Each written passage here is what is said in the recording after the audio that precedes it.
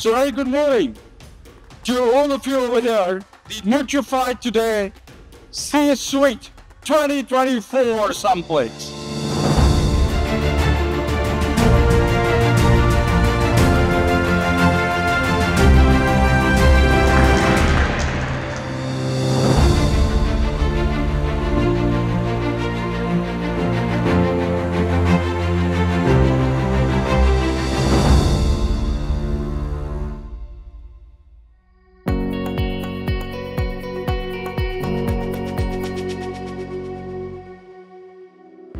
This old SUMFLEX is main objective is networking the networks over the last couple of years and over the next 2 days. Towards what? Towards the mission that we've set for ourselves, towards the conference patron, Amit Srivastava's mission that he set for himself and for Nutraceutical India. That is mission US dollars, 100 billion. Nutraceutical India. So why not call the man himself, the summit patron and chief, and the founder of NUTRIFY Today, the virtual lifeline of this summit, and dare I say, after interacting with him over the last 24 months or so, the real pivot and the lifeline of global nutraceuticals, member of Nutra Task Force, Office PSA, the Government of India, one and only Amit Srivastava.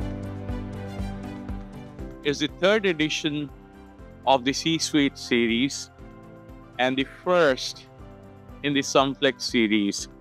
India is going through a similar scenario. If you look at last 1 decade of what has happened, India was always a latent market, great potential, but the world waited for India to be there what they would expect. From there, a decade back, to becoming a promising market, to becoming a fast-running market during lockdowns when it was on the runway. And the interesting news is that India has taken off. So in this takeoff stage, we at NUTRIFY Today, we decided let's do something meaningful for the industry. And let's see if the industry worldwide can leverage this opportunity that is shaping up in India. In this world of artificial intelligence, we cannot follow a format that has existed since, olden centuries and so on. So we created SUMFLEX, and today is the first day of SUMFLEX. It's not just the term. We experimented last year completely to identify what works for the industry. You'll be amazed to know that we created a buyers, sellers, point of contacts, over 150, and these were agenda-driven, curated business meetings. And it was conducted on the platform of SUMFLEX, digital platform. SUMFLEX is enabling democratization of content, and hence it's live. What makes a difference at this, why did you come here, is not the content, because content is highly valuable and it's being distributed through digital channels worldwide. It is the networking of the network. Very meaningful, outcome-driven day for you today and tomorrow. Thank you very much.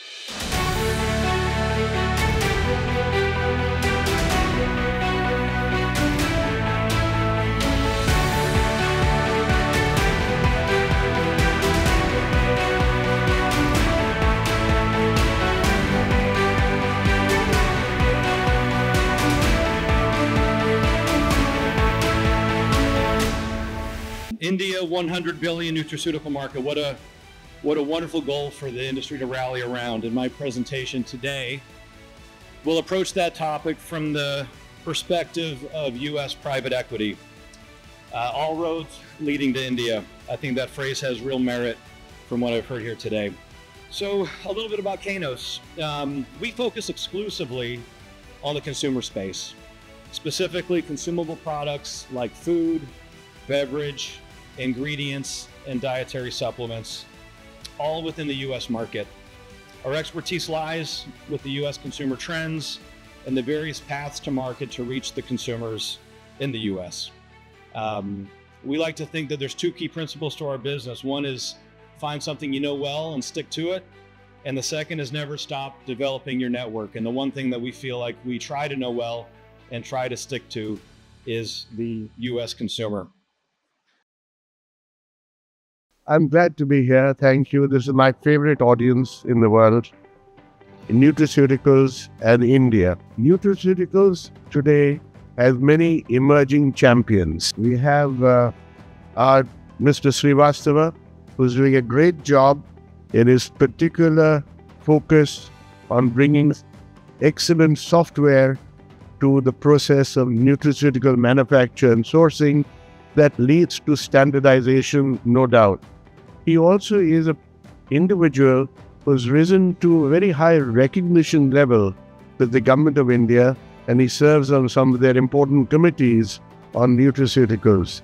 And I think we all, certainly I and Hatsa, look forward to interacting with him and hoping that we can do things together in our own respective areas. We also have Mr. Mariwala, who runs an excellent organization which focuses on herbal products. He also has a very fine company that we all know in this area, in the nutraceutical area. Then we have Hatsa. Hatsa is a broader organization. It's the first organization that came into the nutraceutical area. It's just celebrated last week its 10-year anniversary. It works in the area of educating the public, the government, nutritionists in the nutraceutical area. It also runs a lot of training programs, including those for the government and its own programs even during the COVID. Its knowledge base comes from an organization called IATSA, of which it is the only Indian member. IATSA, which is the International Association of Dietary Supplements Association, is the only organization of its type based in Europe that is fiercely promoting and protecting the nutraceutical industry. It has about 50 chapters around the world, and Hatsa is one of them. The common sharing that we do between our various organizations helps us a great deal in bringing information to the public, to others in the nutraceutical industry, and of course to the government of India, with whom we are active making representations on behalf of our members. We're discussing an important topic, which is to take India to $100 billion nutraceuticals by 2047. And that's an audacious statement in some ways, because we stand in pharmaceuticals at about $65 to $70 billion currently, which has a history of so many years behind it. So let me kind of ask Sanjay the first question, which is going to be in this area. Just give me a minute. Yeah. So how important, Sanjay, do you think is the validation, scientific validation for this industry? And especially considering that you have such a deep experience in the global A&I clinical research industry as well.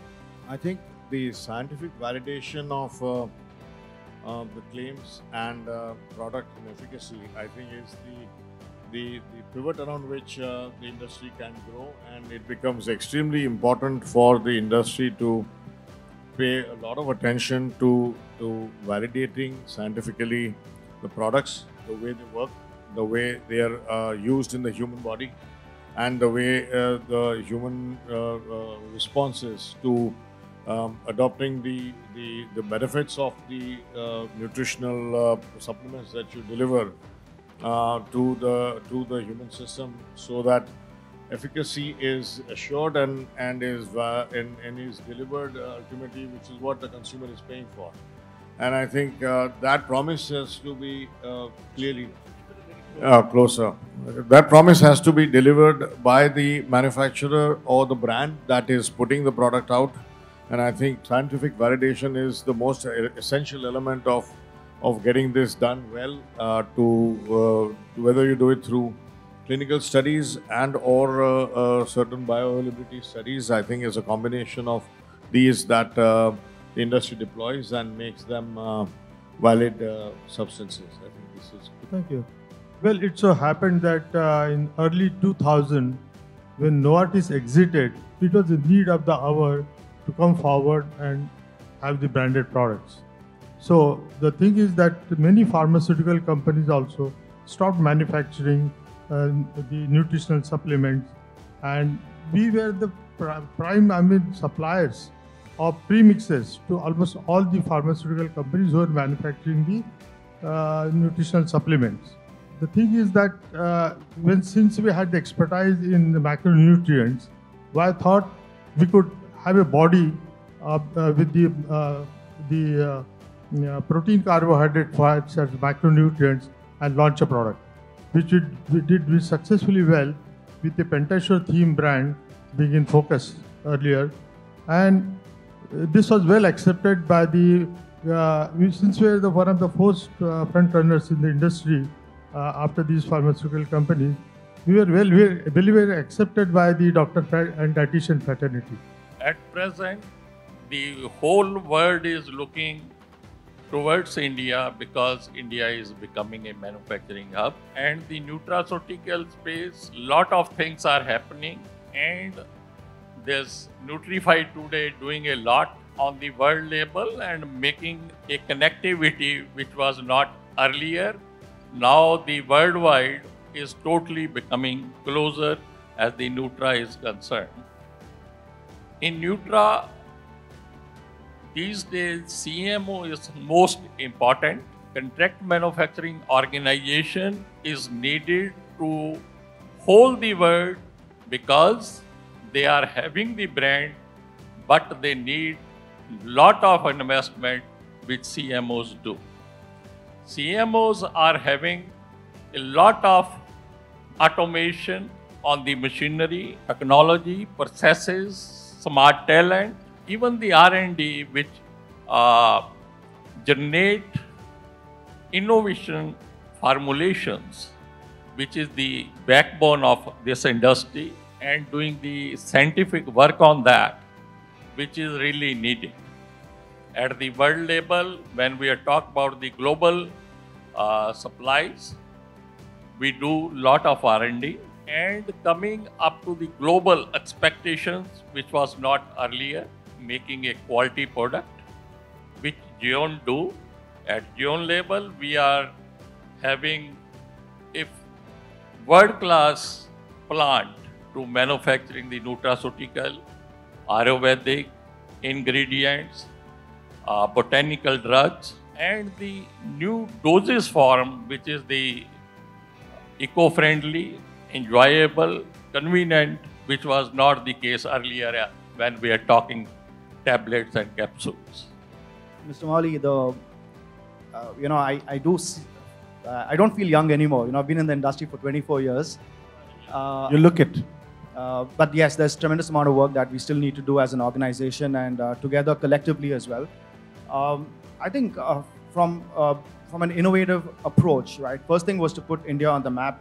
We've had Mr. Mariwala do that successfully and a lot of other wonderful companies in India. The focus was always on the quality build, right?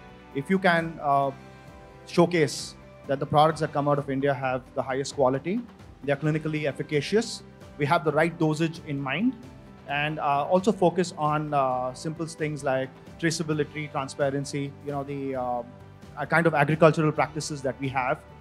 And more importantly, think what the consumer requires, right? Nutrition has to be different from how a pharmaceutical product is consumed. So different dosage forms. I'm a big fan of Mr. Ajit Singh, and he also brought up this point how the Nutra industry has to keep innovating and keep separating itself from the pharmaceutical industry. And this comes primarily from the kind of dosage forms that we've built and backing those with clinical studies globally.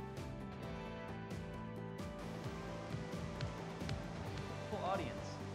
Hello, delegates. A very good morning to you all. Welcome to the world of AI and our good old friend NUTRIFY Genie in its new avatar, NUTRIFY Genie 2.0. Well, let's get into the world of NUTRIFY Genie 2.0. Friends, last year, you witnessed the free version of gamified NUTRIFY Genie on mobile phone for ingredient discovery and new product development. My friend NUTRIFY Genie has evolved now. I am glad to introduce the NUTRIFY Genie 2.0 now on WhatsApp. NUTRIFY Genie 2.0 is like your business assistant. I will show you some cool stuff. The complicated, boring stuff can be demonstrated by my human colleague later on. Let's get into the world of NUTRIFY Genie 2.0 at WhatsApp. So, WhatsApp, open up and get ready for NUTRIFY Genie 2.0. Hope internet connectivity is fine as we get into demo. I can go real slow to avoid any internet speed fluctuation. So, let's start. Please, share the information of our curcumin.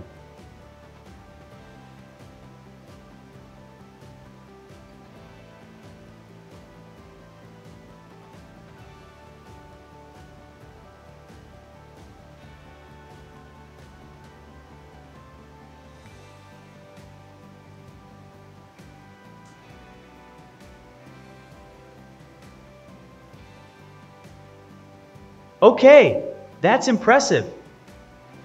What are the clinical trials of ashwagandha for mental health?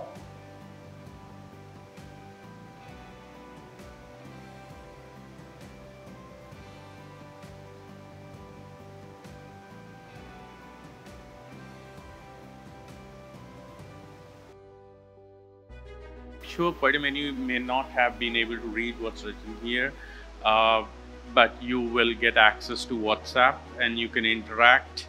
Choose the country. The 11 countries is compliant to 11 countries.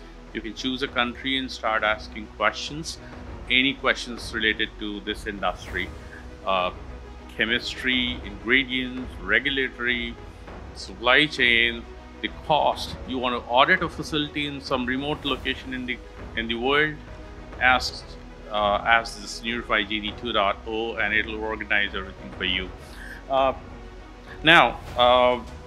This is the WhatsApp version, and those who are already using enterprise solution will be able to access it as a beta version, so we're not opening it all over the world at a time. The purpose of designing NUTRIFY Genie was, how do we see, speed is the name of the game in nutraceutical industry.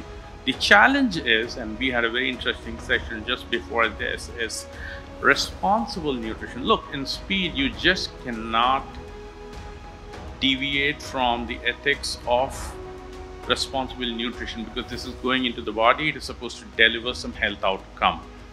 And consumers, patients, everyone has certain expectations when they ingest a product. The challenge is time. You may want to do clinical studies, you may want to study you want to explore all studies that exist in the world. And one thing which I often see, even when I go to other countries, is no one seems to be talking too seriously on toxicology in nutraceuticals.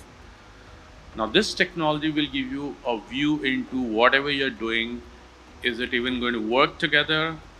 Is there any heads up on toxicology? So let's take a dive into NUTRIFY Genie Enterprise Solution. So I'll skip all this marketing part.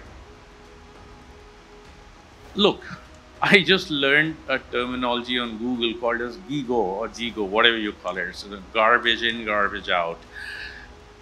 When you talk of artificial intelligence, look, it's just a sophisticated algorithm or software, and it is supposed to work on a content. If your content is super curated, accurate, the outcome is going to be good.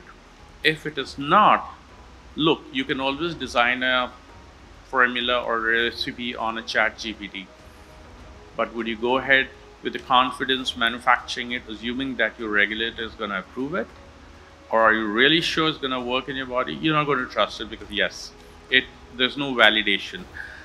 Today, NUTRIFY Genie is able to demand a commanding position purely because what you see here, the platform is sitting on 3.5 million curated data points. That includes clinical studies, ingredients, 10,000 ingredients, 11 regulators data, the rule book of biochemistry, and you're going to see how this biochemistry works for you. So this is what this product does. It'll help you, reduce your ideation time. In my experience, I've been in the business development before with Dr. Reddy Labs, and I've seen in other companies, typically it takes about 3 to 6 months. This takes now 15 minutes. So 3 to 6 months of 6 people and 15 minutes of 1 person. So compression of time, parallel check, real-time check with the regulatory, and of course mapping of supply chain based on the gross margin that you're looking at. So we'll experience all that right now. I'll skip this, but then this is a typical process that companies follow. It takes anywhere from 1.5 years to 2 years for an ideation to commercialization of a large, responsible company. And using the technology, now you can launch right for an idea or a coffee table to the product at your warehouse in 9 months. Sorry, I'll skip this. Anyone who's into artificial intelligence must be getting some media attention, so we do also get that. Last year, I demonstrated a gamified version, and I'm very happy to share some 168 companies across the world are accessing this app. I'll not spend time too much because you can download an app and play on it. It's a gamified. You don't need to even know science. You just need to know what you want to do. You want to design a product for brain, click on brain, and it'll immediately take you to what are the possibilities that you can do on brain. So I'll not spend time on this. Please download and just play. You can download it as NUTRIFY today on your iOS or Android phone. I'll skip this. In the food area in general, and specifically in the nutrition, nutraceuticals, and supplements industry. So first of all, a couple of words about us. As it said, we're a venture capital. We're focused in early stage investment in food tech startups, which includes nutrition, nutraceutical supplements, and so forth. We have around $250 million assets under management, and significantly, we're backed by some very large global players in the food market, including, you can see, for example, Kraft Heinz, Givaudan, Puratos, Grupo Bimbo are all partners in our fund. This gives us really good access for our startups into corporate food. And I think that it's a very important part of the ambition of growing to a $100 billion industry is how do we move these nutraceutical and supplement solutions maybe out of the realm of pills and tablets and soft gels into food, into functional food, and larger global players in the industry of the kind that we're privileged to have as customers. Our fund is anchored by Edmond de Rothschild, the Rothschild Fund out of Switzerland. How do you think has the consumer changed, especially in a post-COVID scenario? Especially from a standpoint of how informed is a consumer today in an Indian context, and what are your views on how do we market to them? So first, thank you very much for having me in this panel discussion. I'm very proud and honored to be here, and thanks for everyone for listening. I think it's a very important and interesting subject. Consumer centricity is normally in the world of pharma, nutraceuticals. It's not something we talk a lot about, but I think it's very important because at the end of the day, the consumer is the one who's actually at the end of the day using our product or potentially using our product. Now, what's very interesting sometimes in some companies is that the consumer or the people that we talk to are not only the end users of the product, but they are people who influence the end user, who influence the consumer's purchase decision. And in that case, we would call it more B2B in traditional sense. And these are the people who are becoming more informed as well. I give you just one example. Today, people in India, for example, they follow influencers and they follow people who are available or present outside of India. So for example, an influencer sitting in the US has more followers from India than from the US. So people are becoming more informed. Of course, we always use the example that people go search on Google. But I talk about, for example, dermatologists, who are some of the people that we work with.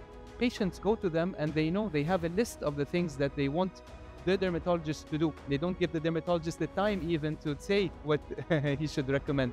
So people are becoming more involved. And I think after the COVID pandemic, people became more cautious and more critical about what they are consuming, whether it's an OTC product, a nutraceutical product, any product, because they are becoming more aware about science, that things need to be scientific, need to be formulated in a specific way, and need to be recommended by doctors and of course powered by actives. So people started knowing this more and more, and these are the people who we are talking to, the informed consumer.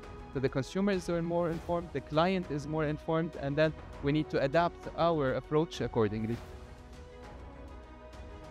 Naval, your thoughts, and I'm sure you heard Derma there and you're really excited and raring to go. I think it's an interesting question you ask. Who's the informed consumer? And I think in everyday life, we see that. And I'll give you 2 or 3 different perspectives, double-clicking on what Kamini just said. The first trend that we see in the business on an informed consumer is a consumer who's searching for ingredients today. Gone are the days when they just search for the brand name. Today, people want to see the searches on hyaluronic acid, for example, or ceramides, etc.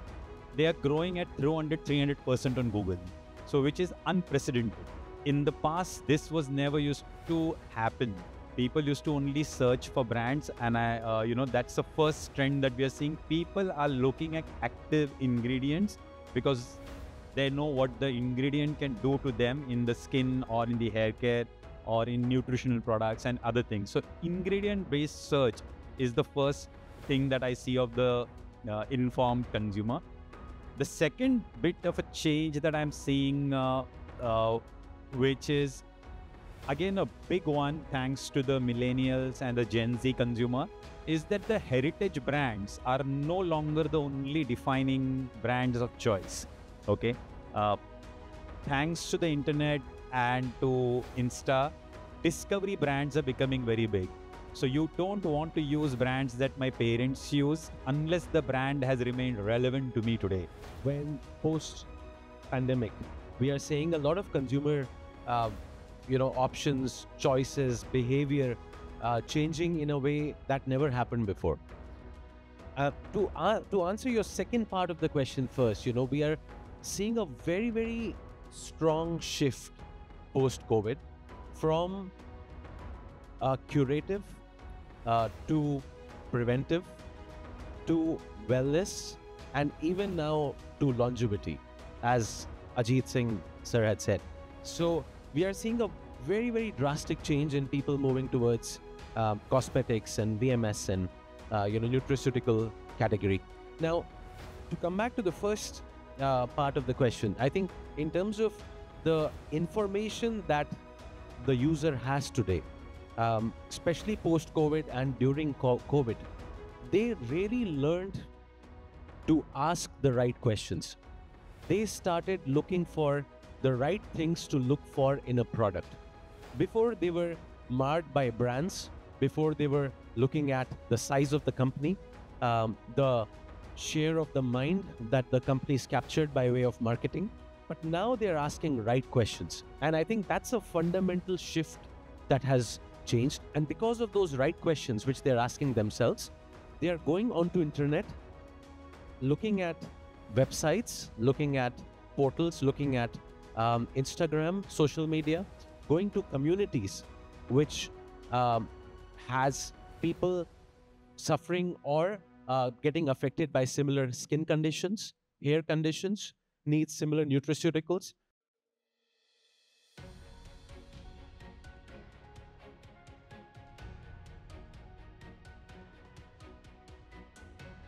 Hi everybody, it's a pleasure to be here. First of all, I wanted to thank Amit and NUTRIFY for inviting me to speak on this major event.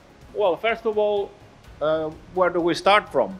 Whatever we want to develop something from scratch as a concept, whether we want to grow what we already have. And we all, somehow, we are from school, from sports, we are used to be chasing leadership positions. And to be leader is a bit tough these days. First of all, there are not so many of them. Second, it's very difficult to do. So what I always say to my team and to my partners is that, look, it's very good to be right up there.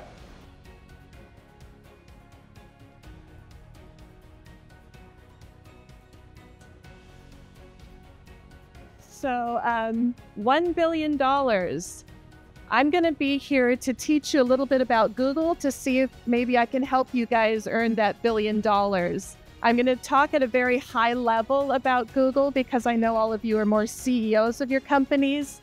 But the goal is to give you some action items so that you can go back to your marketing staff and ask some serious questions. So again, as we talked about, I did start No Agency back in 2010. My first client was a supplement client, and we just kind of went deeper into there. We do have other clients that are in other fields, but really our niche is in the health and wellness industry. And the reason why this is so important is because Google has different rules for health companies. And this is what we've really been studying. Google actually does tell us what they're looking for, but they do it in a very kind of quiet way because they don't want everyone to crack the code. What they're looking for, it's called Your Money, Your Life. So everybody in this room, your website is considered Your Money, Your Life. And that means that any website that affects anybody's health, wellness, or financial gets this extra lens from Google. They're looking for what's called EEAT, which is experience, expertise, authoritativeness, and trust. And your website needs to follow each and every one of these rules. So how is this important in the nutraceutical industry? As we have been hearing about already today, most of our consumers and businesses all over the world look at Google first when they're trying to research either an ingredient or some sort of symptom, pharmaceutical ingredient, nutraceutical to make them feel better. Good afternoon, everyone. It's a great pleasure to be back and to get this opportunity to talk on probiotics and digestive health. And I would like to thank you for the introduction and thank the organizers for giving this opportunity today. Yeah, so what I'd like to do is to talk a little bit about the opportunities that we see in this area to make a difference with probiotics. First of all, I'd like to just introduce some of these, couple of the areas where we see some great opportunities. And I think the first one that I'd like to highlight is the opportunity that we see in the area of functional gastrointestinal disorders.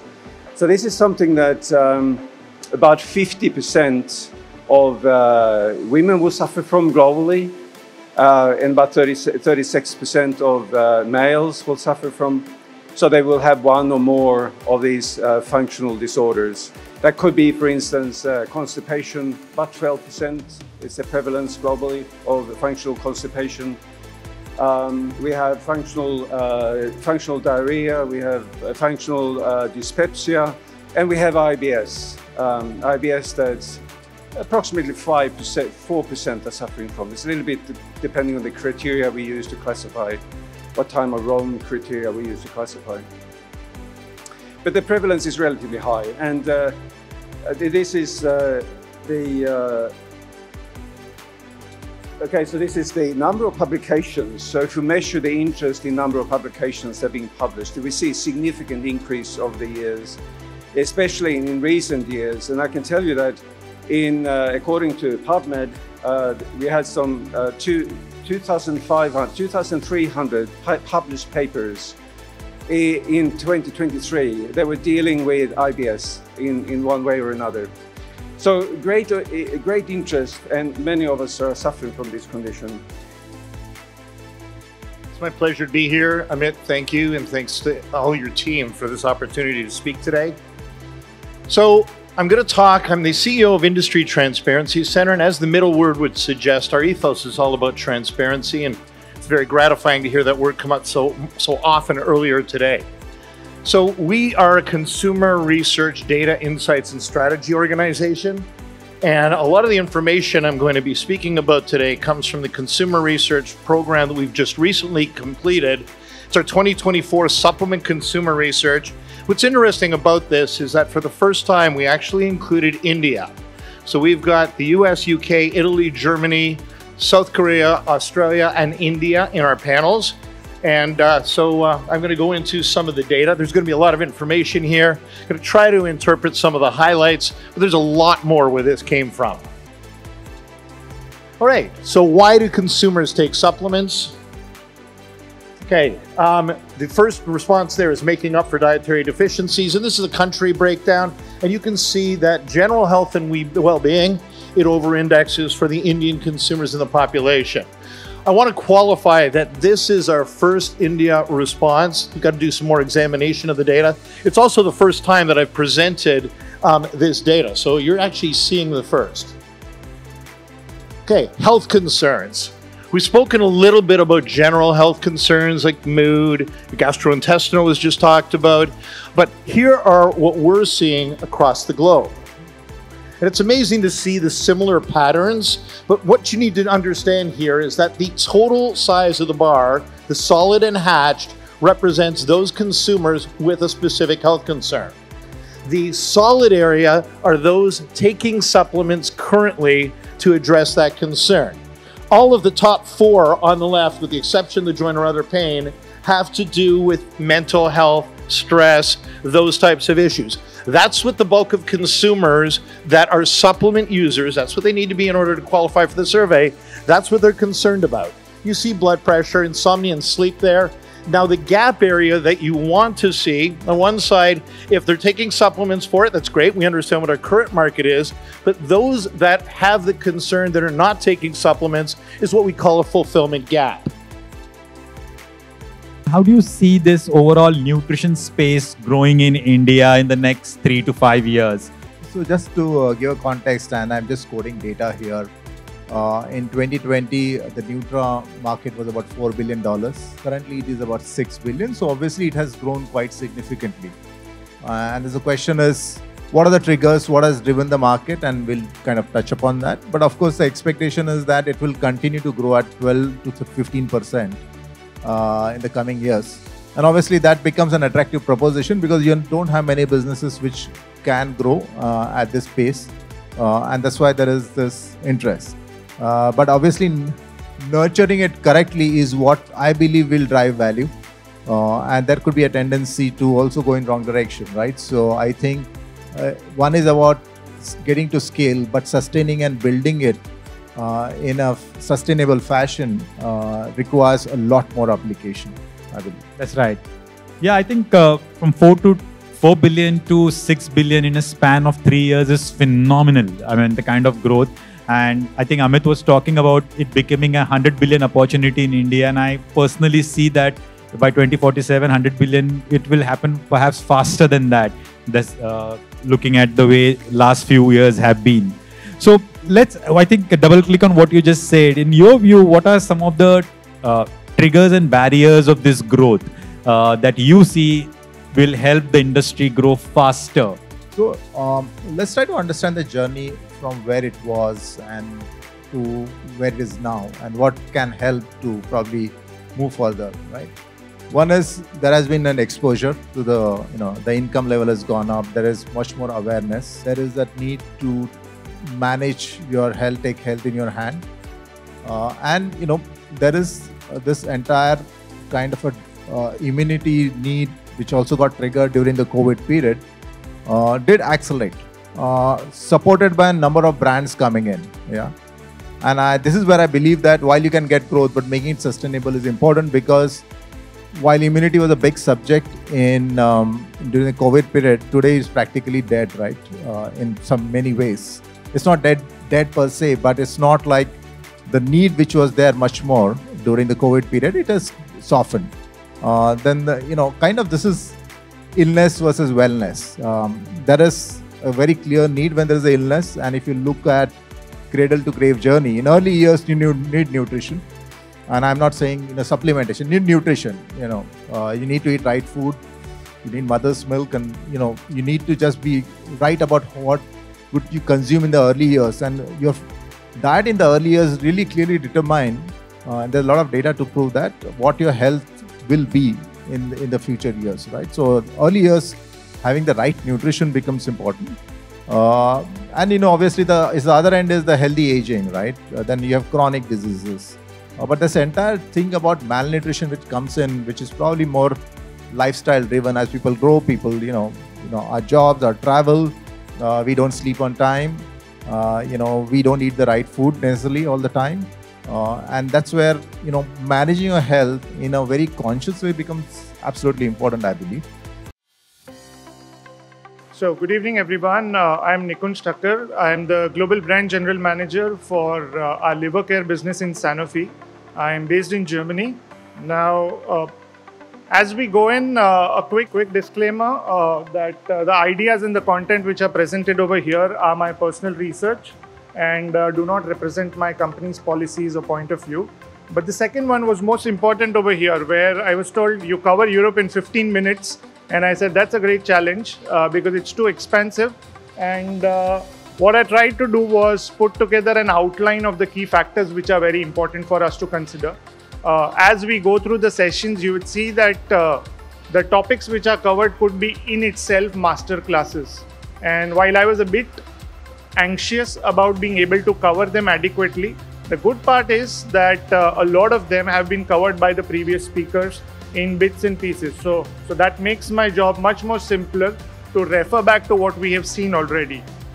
Now, before we dive into the whole nutraceutical part of it, I wanted to take one step back, and it's a very interesting conversation that I had last week while I was in Geneva attending the World Health Assembly, where they underlined the power of self-care in achieving health for all. And I think it's a very important lens and a perspective, I would say, that as we assess the global value and the benefits of self-care, it brings in a 4 win-win-win-win situation. Now, why 4? Is because the individual benefits, the health system benefits, the government benefits, and the industry benefits. Now, we're talking about some serious costs over here. So while there is an excitement around assessing what's the size of business, size of industry, I think the costs associated with it are even bigger. And I think that's an important lens that we need to bring in out here. So while we look at the why, what I wanted to draw your attention was that in the entire self-care continuum, there are several factors out here. But when we look at self-care, we're talking about self-management, we're talking about self-testing, self-awareness, but also management with the spectrum of solutions which are existing. And nutraceutical being one very important pillar of this.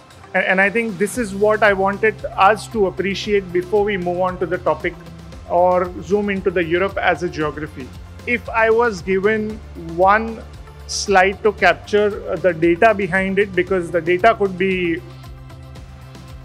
I'd like to thank my good friend Amit and the team from NUTRIFY today for inviting me. I understand that I'm an odd person out here. I'm not an industrialist. I'm not in the nutraceutical industry as such. I'm a doctor, diabetologist, but I'm also a researcher. So what made me write this book, and if you have not read it, I'd be happy if you could get a copy and read it. So the book is entitled Making Excellence a Habit. And this was prompted by many of my friends from abroad who said, how can a clinician also do research and also do charity and also run institutions? How do you do this all together? So I thought about it, and that's how this book came, Making Excellence a Habit. So the book is not meant for, obviously, people who are much more successful than me.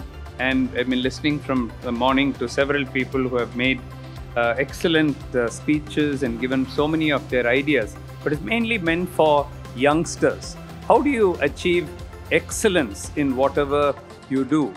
So 3 or 4 stories from my life itself is that the first thing is never give up if you feel that your life has taken a downturn. When I was in pre-university, this is the year where it's like our NEET exam that you write, or the JEE, when go to your career gets decided. The pre-university is only total of 8 months.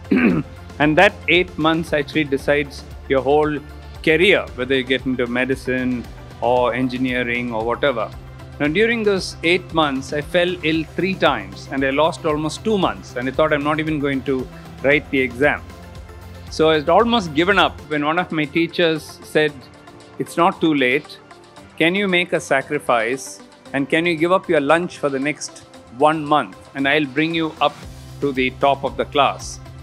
And I did that. For the next 1 month, I sacrificed my lunch. And not only did I make up the lessons that I had lost, but finally when the university exam marks came, I stood first in the university and I got into 3 medical colleges, not into 1. So as the American saying goes, it ain't over until it's over. So never give up. When you think that things are down, there can be a sudden change and all you need is that one good person to help you. And then, like many of you have come here seeking for funding, and I'm sure today is going to be a turning point in your life. And ladies and gentlemen, my name is G. Vishwanand and I'm also known as Vishy. I'm here to present the most exciting and the awaiting C Suite SUMFLEX 2024 Innovation Battlefield. So this innovation battlefield is a sangam of innovators, entrepreneurs, judges, investors, and more importantly, the responsible nutrition ecosystem. It's very important that we need to share what exactly went behind when this particular battlefield was decided. It was close to some 3-4 months back, wherein the NUTRIFY team, they thought of coming with this innovation battlefield. The judges meticulously, they screened over 130 applications from 7 countries. Let me again quote it, 130 applications from 7 countries. And all you 10 people who are there, you should be fully proud about you being here, okay? And thank you very much for all the judges, from Kiran to Ramji to Dr. Vikram, Dr. Brijesh, Professor Raja, Nikita, Dhaval, that's my name, Vishy, Dr. Babu, Professor Yadav, and Balkumarji. And they spent a lot of time screening close to 50 odd applicants. Then we went about fine-tuning and getting this top 10 innovators. BioLooper is a technological company, and basically we validate that any of your product, let's say, works for the specific individual, for the specific topic, at a specific time, in combination. A BioLoop is an intervention that has up to 3 different parts: nutrition, physical training, mental health. Hey, Marco. I was wondering, what actually is the data that you're collecting from consumers? So, Marco, do you think your model is applicable in a scenario in India where large population is rural and don't have too much access to technology? So we have, Shiva, my partner, is actually I have it. I'm just looking to find it somewhere. It's very far. But we work already in India with the Rajasthan Royals. We work with some professional golfer. And there is actually have a lot of slides. Yeah, so Shiva has actually a clinic in Bangalore, and so our first step is taking these 800 clients and putting on the platform, and the 2 things are happening in doing so. Dr. Banerjee, congratulations. Thank you. Very interested in what has been built by your company. It's captivating, it's mind-boggling that skin microbiome is playing such an important role in in dermatology, and I have made a few investments in skin companies, skin healthcare companies. So, want to learn a little bit more on the business model and the GTM. So, our business model is basically building the community one part, but in a multiple channel. So, one channel is of course online channel where you want to increase the awareness from a consumer point of view, because a lot of people know gut microbiome. So, but skin microbiome in India, at least still in the early stage or nascent stage.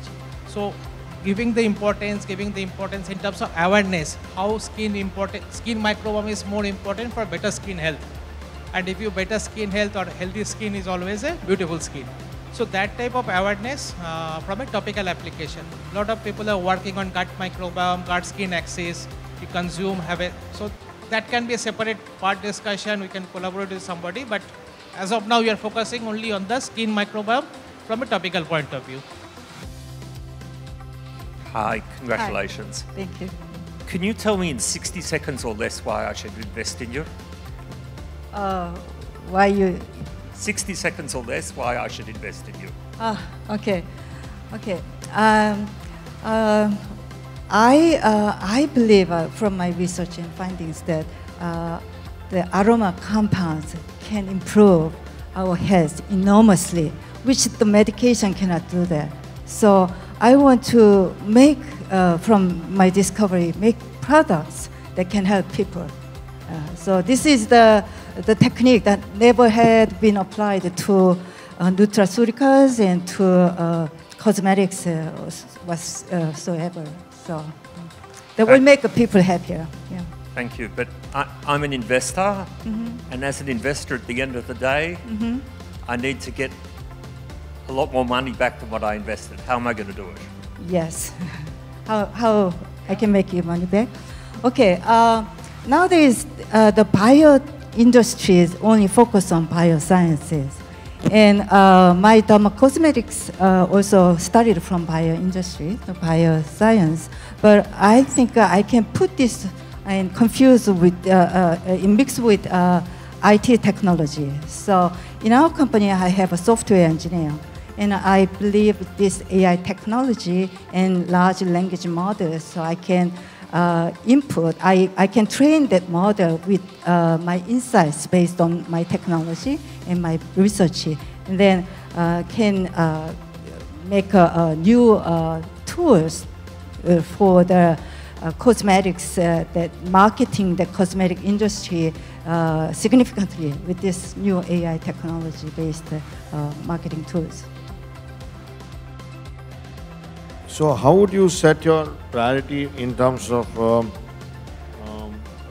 focusing on the market and the product combo? What you have many choices and you have many ways to go. What is going to be your direction setter here? Sir, we've started off with astaxanthin, and astaxanthin I think can be a molecule to kind of just get us our foot into the carotenoid space. But definitely we would like to work with industry and to be able to work on molecules where we can really solve a problem for the industry and then take it from there. And with the right partnerships, I'm very confident that not only astaxanthin, we can select the right molecules and be able to kind of enter in the market. I have lots more questions, and some of them are going to be difficult ones. Yes, please. What I understand is you've built a platform for fermenting carotenoids. Right? And I presume you're doing is building pure carotenoids using this platform, like a pure astaxanthin, 98%, 99%. Is that correct? Is that understanding correct? Yes. So, I mean, it's a journey. But definitely, so what we are really doing, in fact, the cosmetic product really proves my point here, right? So even before we hit that 99%, we have a product, right? So generally, a traditional biotech or a precision fermentation company would launch their product only when they hit that. But what we have realized as a sweet spot for us is that even before we hit that, there is a product that we can already launch in the market with the right demand, and that is the cosmetic grade product. So we're starting off with that. And then yes, we are, whatever we've started doing in the lab, we should be hitting the pure grades in about a year's time to be able to take that to the different applications. For me, the biggest concern with mushroom extracts is qualification and quantification of the metabolites. Right? So you mentioned about cordycepin content in cordyceps. What about lion's mane and reishi, which are the other two mushrooms that you cultivate and you extract too? Right. So typically what we've seen from buyer demand is for lion's mane and reishi, they are looking for two bioactives, beta-glucans and polysaccharides essentially. In the other bioactives, for example, in lion's mane is Herinician.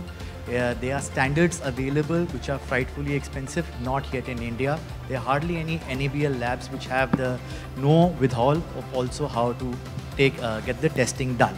We are facing that currently problem. However, there is no demand from any consumer that we've seen right now asking for these specifications yet.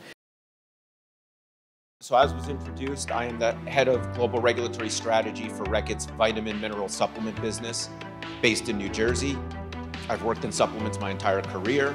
And as was mentioned yesterday from Mr. Ajit, I also represent IADSA, the International Alliance of Dietary Supplement Associations. I'm the treasurer of that group, and we are a global trade association working with HADSA and other industries here in India to try to educate and influence and grow this responsible nutrition, this dietary supplement industry that we're all here to represent. So what do we mean when we say complexity?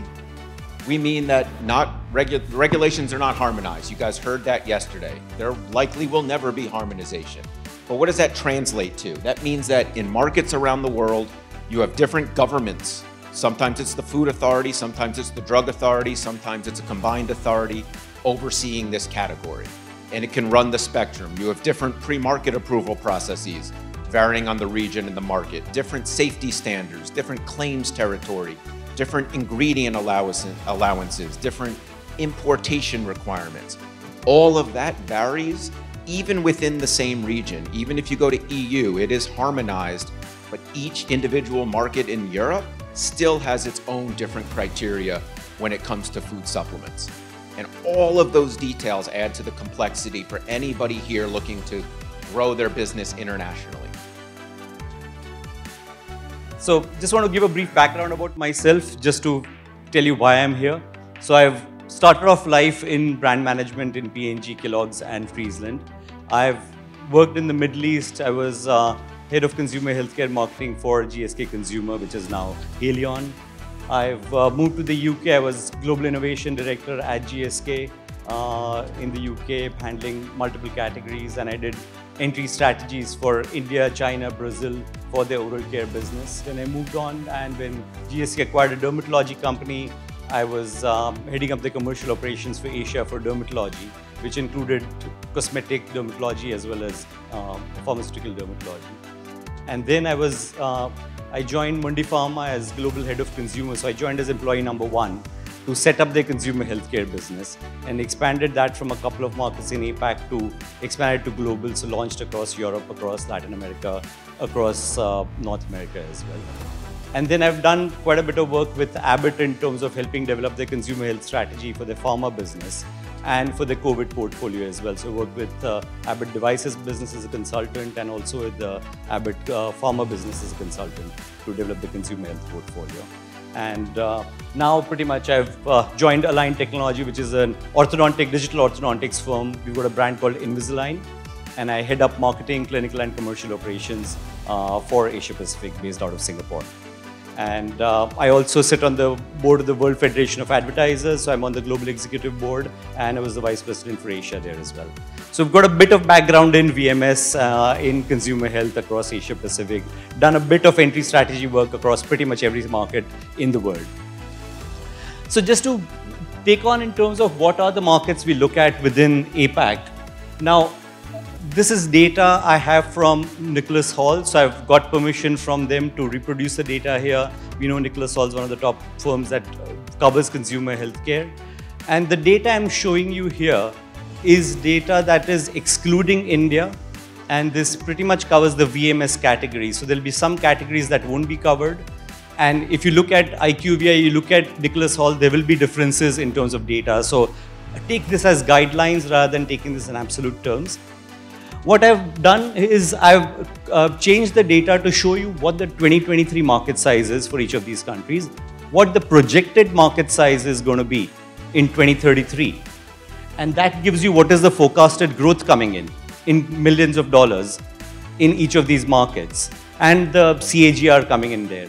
So no surprises there. If you look at China, China is the #1 market. Unfortunately, this covers the entire thing. So the first on the top is China, if people who can't see that. That is expected to grow about $9.2 billion over the next 10 years. So largest market there. The second one is Indonesia. That's going to grow about $770 million over the next 10 years. So it's a very significant potential in the market. Followed by the third one is Australia, New Zealand. Now Australia, New Zealand is already a mature market. it's pretty much, if you look at it currently, it's the third largest market anyway. It's about a $1.2 billion market. But Australia is going to grow about $500 million as well. So very significant growth coming in. And then if you go down the chain, you got South Korea, which we know is a large market. That's going to grow at about 375 million. Hello everyone, I'm Shinsaku Takaoka, Vice Chairman of Japan Natto Kinase Association and Director of Japan Bioscience Laboratory. Today, I want to introduce Natto Kinase. Here's today's topics, and I want to talk about these topics, and I would all to know about Natto Kinase in 15 presentation. Please let me explain what natto kinase is.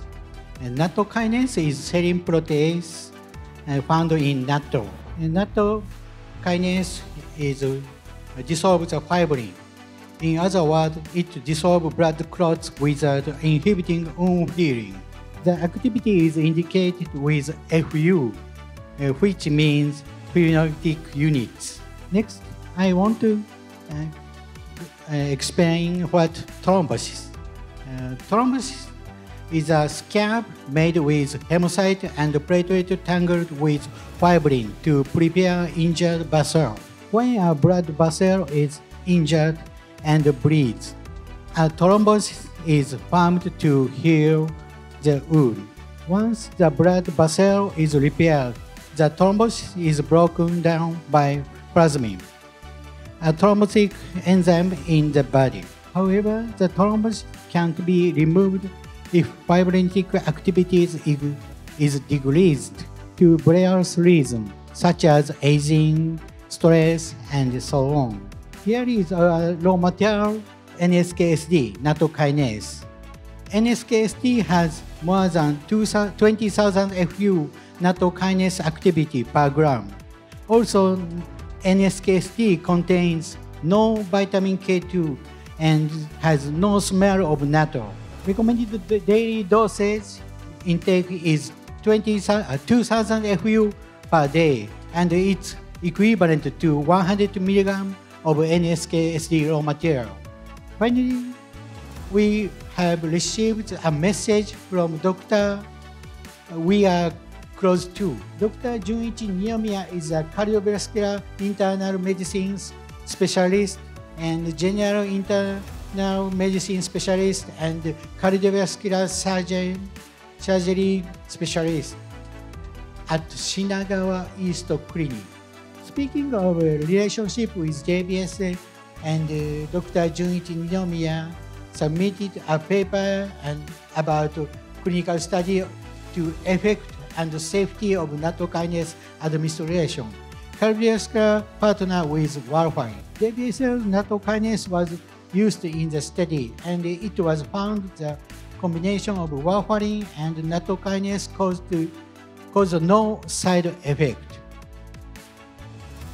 So today I'm going to speak about the evolving R&D and the landscape in which we are operating. And definitely there is a lot of changes, right, going on. So somewhat the way to access the business has been made much more easier nowadays than it has been in the past. You know, the fact that we can commercialize through e-commerce, the fact that there is plenty of CDMO, CRO here to develop your product, the fact that we can access to a lot of formulations and claims from the EI is making the way to enter into the business and the category much more easy now.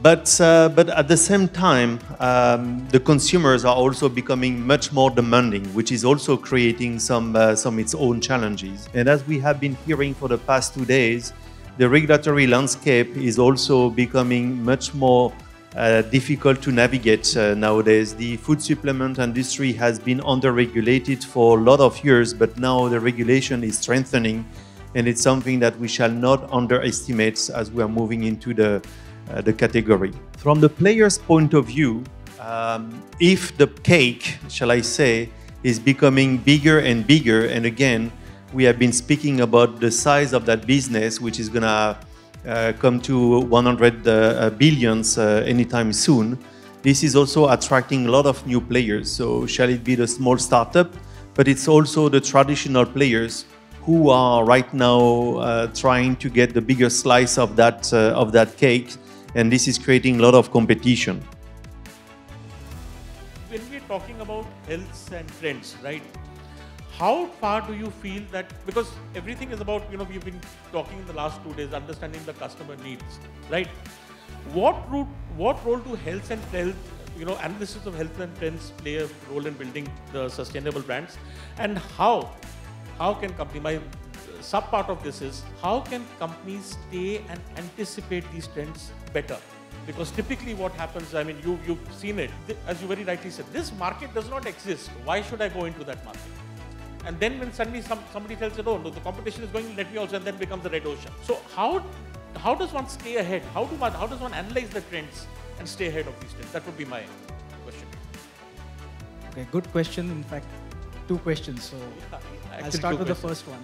I think in my experience, the good part about being a marketeer is because the consumer is always evolving, unless you listen, you will be obsolete. And preferences of consumers are changing every single day. They are changing. In fact, there was some study that came out last year by Accenture which was talking about 63% of the people are actually looking for brands and switching to brands that are now part of their belief systems. It might be sustainability, organic, wellness, whatever that might be. This as the lexicon is coming into pharma strategy also. Patient insights, customer insight, patient journey mapping, which were not there 5 years ago. One would rarely see it, but today companies are investing into that, not just doing that. So thanks, we'll see whether we can come up with a follow-up question to all of you. Now everything is fine that you have a product. You have a product and there is a customer demand. We talked about mergers and acquisitions, we talked about how companies can stay ahead of the trend. But all that fails if the supply of the product is not there, right? So my question to Sriram, you know this. I mean, you come from a strategy background and where you put this. We talk about suppliers. What are some of and supply chain becomes very important. What are some of the strategies which can build up a sustainable customer-supplier linkage? I would want your view on this because you've very successfully done this. So on the first, when you want to build a very sustainable supply chain and a commercial process, it's like, doing a marriage. Doing a marriage, successful marriage. Yeah. If you are not going to do your background checks well, at the end of the day, you're going to rue that your horoscope.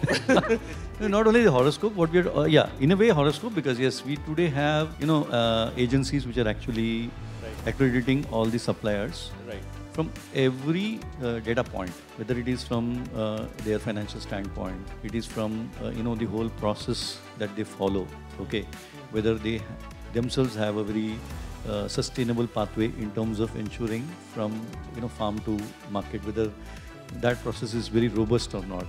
What are the news that is buzzing around which impacts the supply chain? So I think that in the very beginning you should do a lot of homework, because when you do that homework you can ensure that what you are delivering to the consumer is always consistent. I would put it means if you look at the brand success, there is like a typical brand success like launch model. So if you look at say Procter & Gamble, where I retired from like a couple of years back, the model speaks of product superiority as say the first key metric, and all that we have ended up discussing has got to do with product superiority. Now every company talks of like product superiority like there is no other, like their product, but a product superiority in the eyes of consumer. The consumer centricity whereon a consumer perceives your product to be superior to all the competing brands in the category which are, like sitting in. That's the first and the foremost. The second, I won't delve into the rest, otherwise it's the packaging, it's your brand communications, it's your retail execution, and it's your customer and consumer value equation. Out of these 5 metrics, if you have lost out on 3, your brand would be a failure in the market. You do whatever good that you want to do with the first two.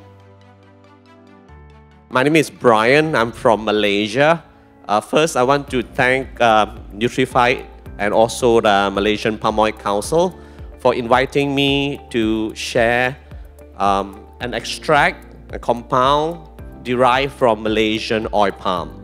So there are a lot of palm phytonutrients from the flesh, from the crude palm oil extracted from the fruits. There are two parts of oil that you can get from the oil palm fruits, the flesh and the kernel.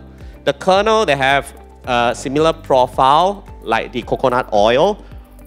The oil from the flesh, we call it the crude palm oil. 99% is fat, 1% is the micronutrient, the phytonutrients, yeah, which is tocotrienol, tocopherols, squalene, carotenoids, phytosterols, coenzyme Q10, and polyphenols and phospholipids.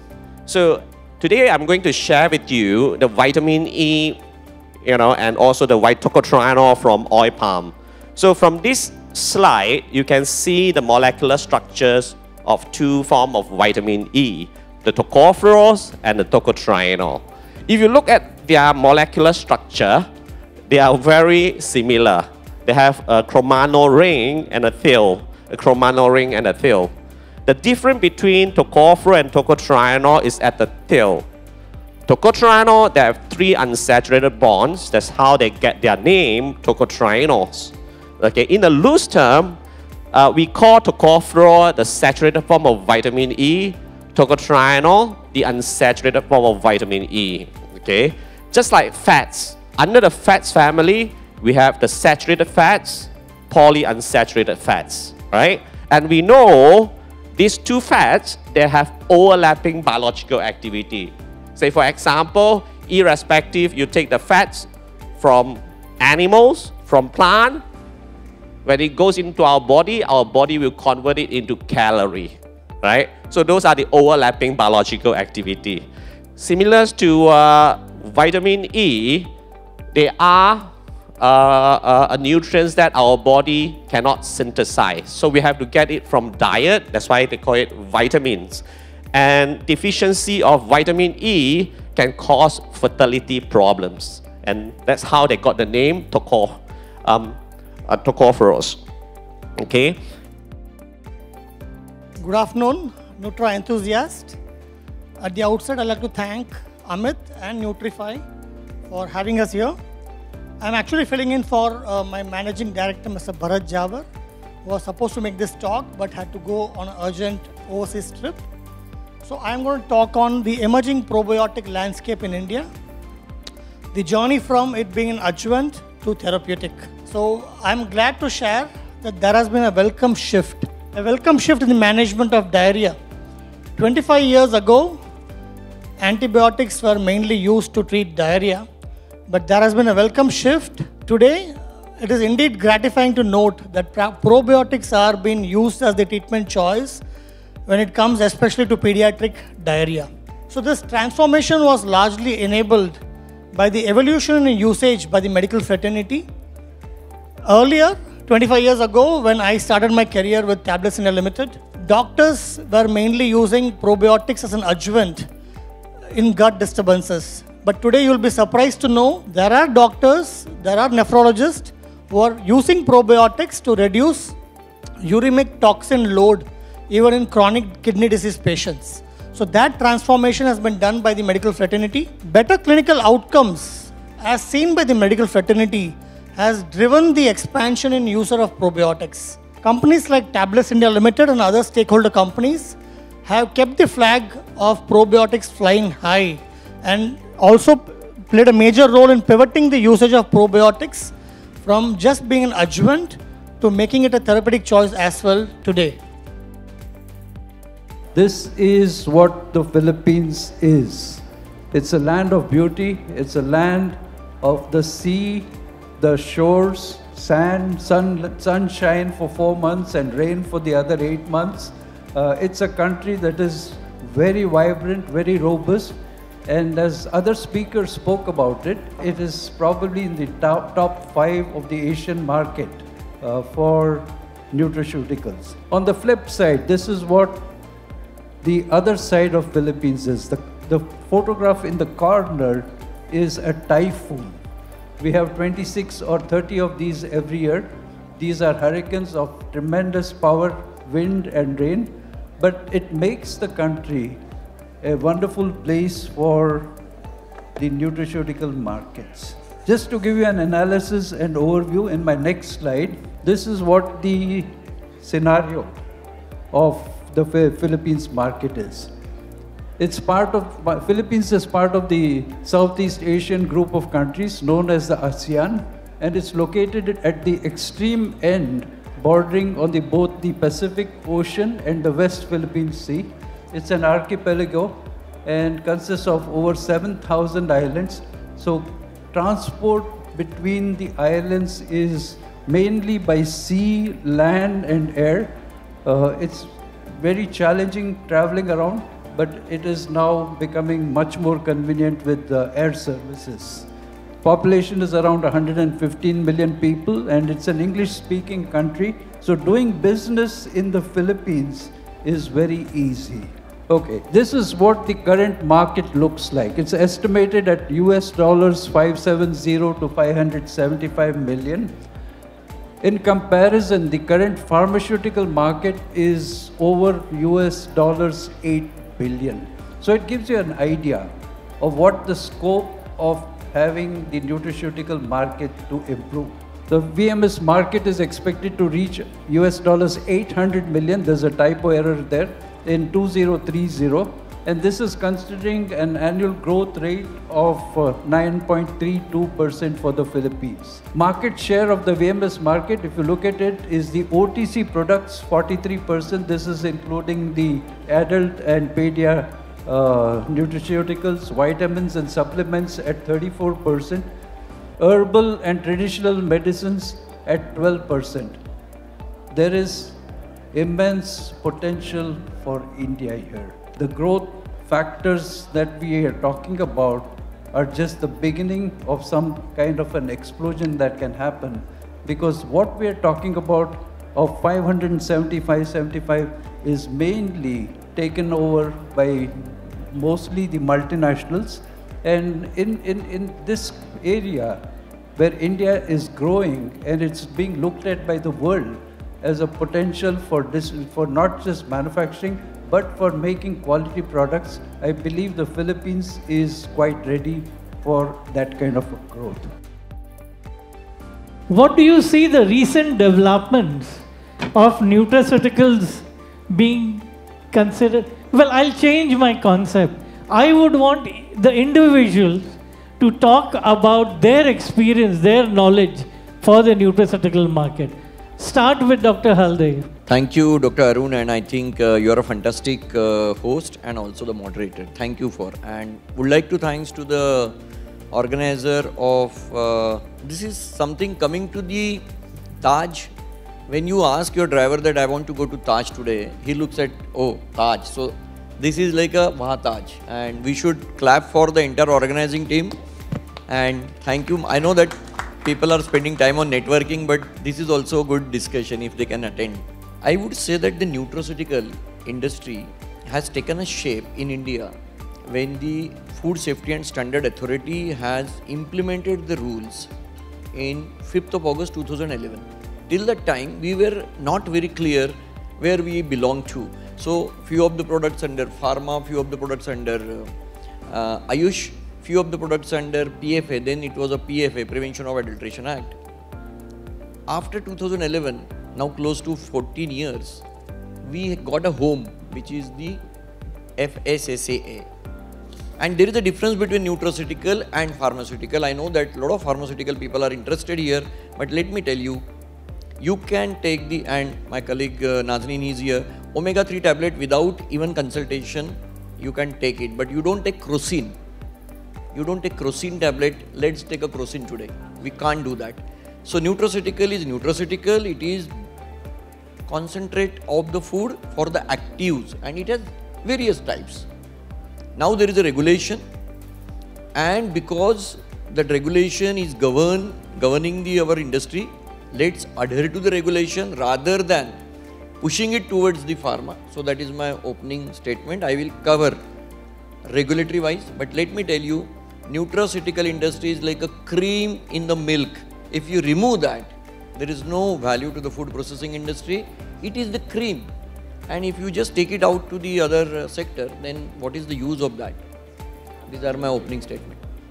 Absolutely right. Nazneen, what do you think? The reason why I'm asking, you are the influencers towards our consumers.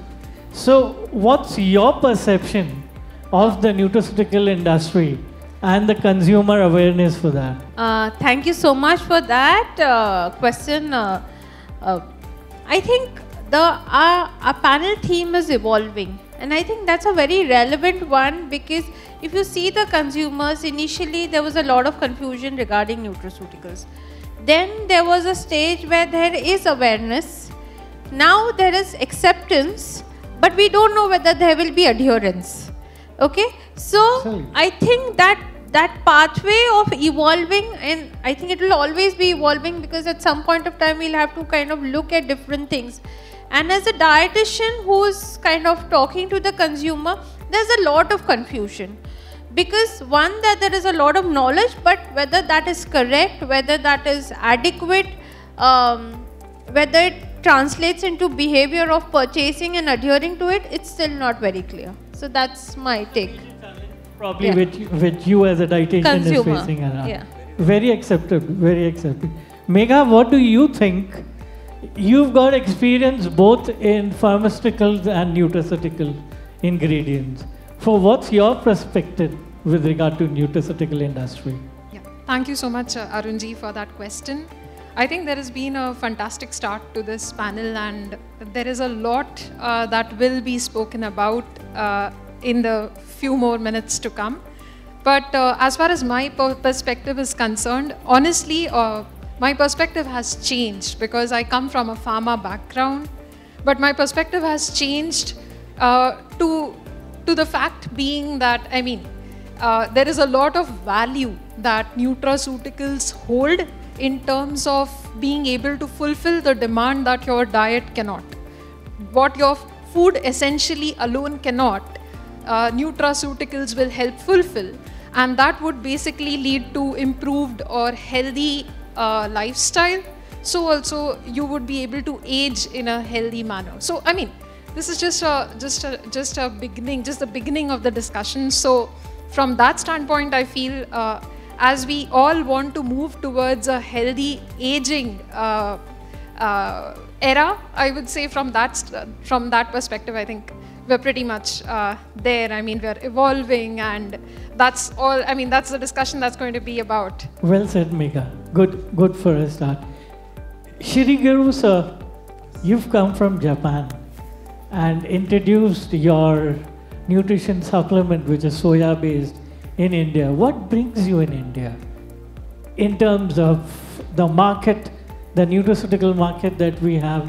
Because you have already built up a brand which is about $200 million all over the globe. So what's your expectations from India? I don't have any background of nutraceutical industry.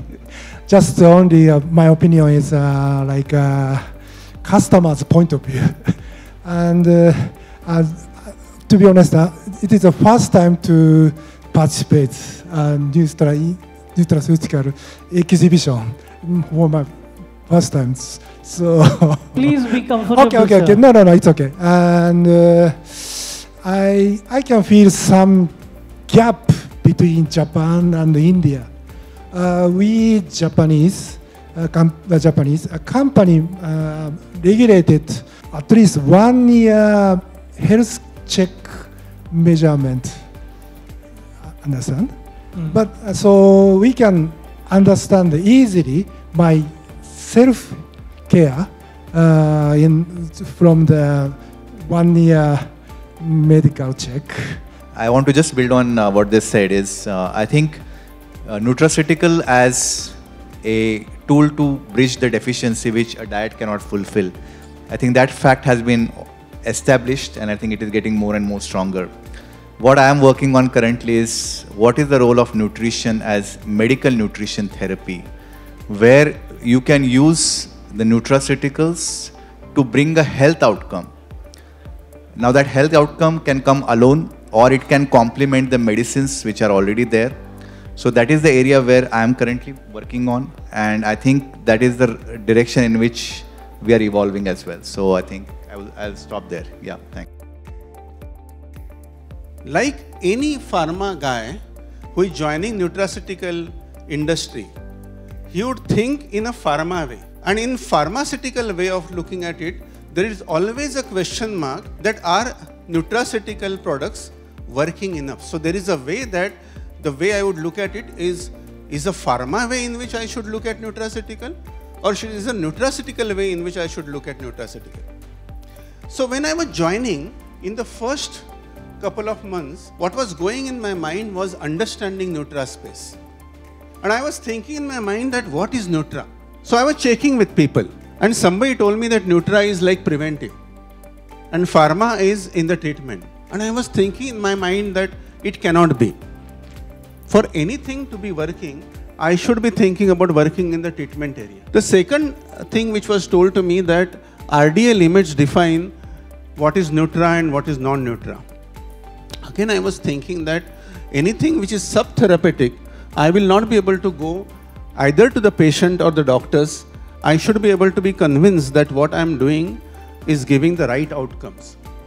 Then I was thinking that is approving authorities define that what is pharma or Nutra. Again, I was thinking that this is not the way. I should not get in my mind entangled with what is approving authorities' way of looking at it. And neither I was looking that whether it is channel of promotion, whether it is to doctor or consumer should come in a way. I should think about two things. Where is my focus? Is my focus is on the disease and or condition? What disease areas I should be focusing on? And the second thing is, am I going to focus in my marketing model on a consumer or a doctor? So these were the early stages. And then when I was trying to understand from where nutraceutical came in, I was told that Dr. Stephen DeFelice is the one who coined for the first time the word nutraceutical. And then I was trying to understand what is that Dr. Stephen DeFelice had to tell about nutraceuticals. And then I realized that what it mentioned over there is any food or food parts that provide medical or health benefit, including preventions and or treatment. So this clarified in my mind that I'm not focusing on nutraceutical only for prevention. I can look at prevention or the treatment, and I'm looking at health outcomes. Would like to know what is the present government focus when it comes to the nutraceutical sector? Thank you, Dr. Virpal. When we talk about government perspective, we basically look first from a socio-economic perspective. That the socio-economic group in India, whether really have a equity in nutrition access or not. And when we are talking and discussing about integrating science and policy, it's very crucial because we have a very diverse and complex nutritional requirement. So from government perspective, it's what we are focusing is how we can leverage data, identify deficiency, target the population which really need those kind of requirement, because based on the demographic group what we are having. Okay, I'll move on to Miss Aparna.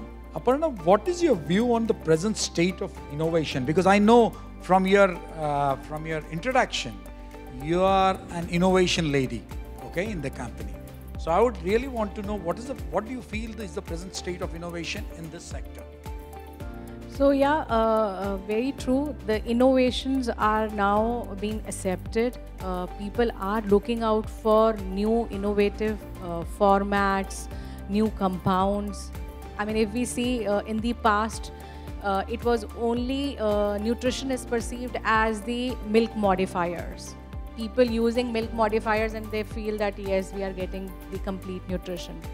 But over the years, the awareness, you can say because of the awareness, now the consumer is more knowledgeable, they have more access to the information, they do search, they search for what they are eating, what they are consuming, and from the milk modifiers, we have seen the change coming in the consumer acceptability for the different kind of nutrition supplement formats. Yusra, so you are a regulatory expert here, right, for us? Okay, good. So what do you feel and what is your present view basically regarding the present issue pertaining to product claims made on the nutraceutical products? See, Nutra industry is evolving now. If you compare like, in the past 10 years or maybe even earlier, and the current scenario, it has evolved drastically. And so are the claims being evolved. And because of this evolving nutraceutical segment, there are innovative claims as well being developed, wherein the consumers are now more knowledgeable and they know and understand the product portfolios, and they look at the claims before they buy the products. So it has become a usual practice for the industry to bring out some catchy claims to target up their consumer base. Now with these set of claims, there are efficacy claims, there are manufacturing related claims, there are disease risk reduction claims, and many more alike. So Dr. Tripathi, one small question. What has kept then, after this, hearing what Yusra said, what has kept the Nutra industry shackled? Okay, thank you, Dr. Vaibhav. For this question, we don't find any reason, like the cycling of the nutraceutical sector. But there are definitely number of challenges. Those challenges are basically start from the, like awareness. And if we see, geographically, the industry, those are nearby any metros and industries, people are getting more aware faster. And awareness itself is a very big challenge. Sometimes if we see, like they are deputing us, I'm getting the consultant, and the consultant itself is not aware about how hard should do the nutraceutical. But inbound, if you see certain rural areas, far areas, if they are getting the establishment. One thing is this. Other point is standardization of quality and establishment of the parameter. Thanks, Dr. Tripathi. So, Mr. Vijendra, how can Nutra industry effectively raise customer awareness about the importance of nutraceuticals for overall health and well-being? Very good question, thank you. If you really want to achieve, because today the reason why we are gathered here, where we are having a vision of achieving $100 billion, right? So only it is possible when our customers really aware about the importance of nutrition. When that consumption really kicks in, then it is possible to achieve this vision. When our facilitator was talking, right now that $4 billion, is the $4,000 billion is the $4 billion is the current achievement what we have achieved already as a market. If you really achieve by 2028 $14 billion, it's because of the kind of awareness people should carry. If I simply take an example, as we know, we have eradicated so much of infectious diseases, right? But what is really causing the challenges is the non-communicable diseases, right? The non-communicable diseases is because of the kind of nutrition. Even Rahul did mention that how many, even though we are $7 billion or 7 billion populations across the world and 140 crore people in India, how many of us are real nutrition deficient? When I serve my food, am I really thinking how much of dense calorie I'm consuming in place of nutrient dense food I'm taking? So WIN's mission and vision is to increase gender diversity at the C-suite. And why do you say this is important? Is because when you have a diversified workforce, especially in your leadership position, of course in all other fields as well, you automatically see an improvement in your numbers in whether it's your P&L or your balance sheet. And I think that's been proven across multiple studies. When we do that as an organization, not only does our organization benefit, but also our industry benefits. And I've heard multiple times today that as a country and as an industry within India, we're striving for really big numbers in a few years. So when we talked about what are different ways of acceleration, I think this is definitely one of them. WIN started only 2 years ago in 2022. It's been started by some extremely passionate founding members and sponsors. And within the first year, we were able to form our board of directors. Within the second year, we actually have 25 sponsors. We have 25 partners across the across the industry.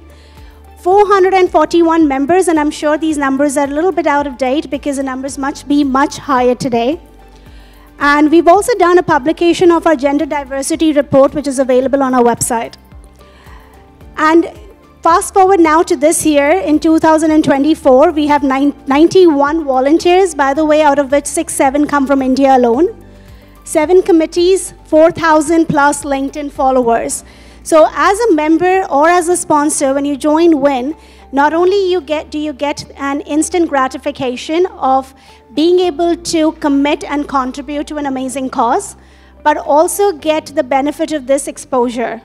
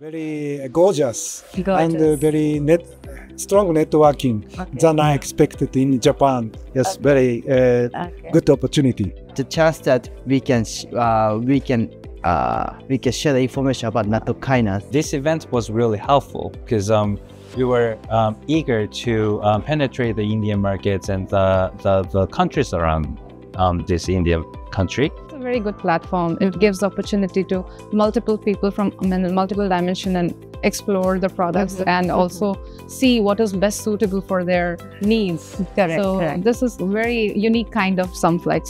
You're liking it? I'm liking it. So I was in the beauty industry. When I came here, I feel like I was in my home place. So at first he was really worried of going here, but he always thinks that countries you're going to, you can learn a lot from that. Okay. And compared to what he was thinking, he learned way more from India than he was expecting. Really? He really likes it here. We are from Korea and new brand with new product of hemp-seed ingredients. And we need some good connection with partners, especially the distribution channels and also financial strategies. So he gives me some hint. How can I expand our brand in Indian territory?